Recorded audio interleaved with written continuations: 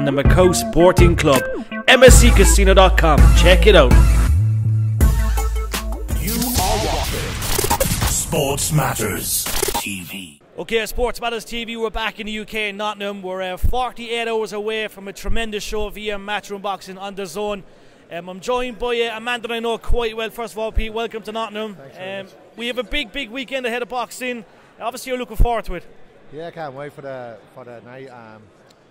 Gary's in great form. Training camp went great, you know. So looking forward to putting on another good performance. Tell us, what is it about Gary? Well, he just walked into the building, right? Everyone, like, you have iconic boxers here, but everyone went straight towards Gary. He just has that swagger. He reminds me of an MMA version of Conor McGregor. He has the look, but he's just a great boxer, isn't he? He's a great boxer. Look, he's a hard worker as well, you know. And he's unbelievable talent, and I think he's going to be the next big boxer, you know, Irish boxer there is, you know. Definitely. And Pete, you know how it is yourself. For Irish boxers, they don't get the recognition sometimes. They have to do it the hard way.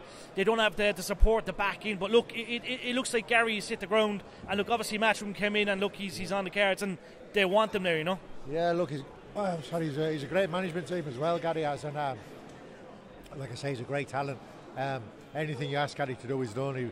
Like the first big breakout fight was against Joe Fitzpatrick. Two of them were undefeated. He knocked him out in the first round, and you know, he's just gone on from strength to strength. It's going to be an explosive fight on Saturday as well, you know.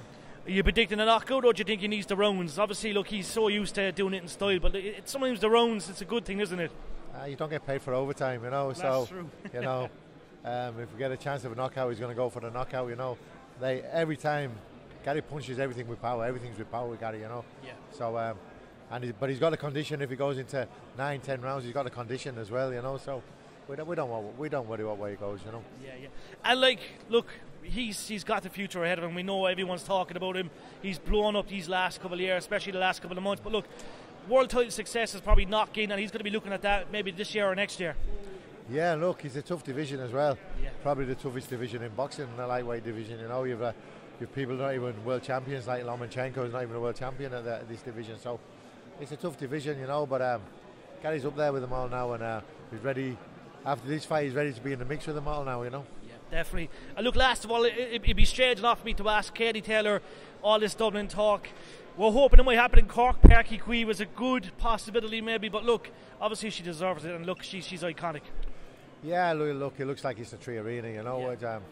I think it's a shame with such a small venue, and then there's going to be a lot of people without tickets, you know.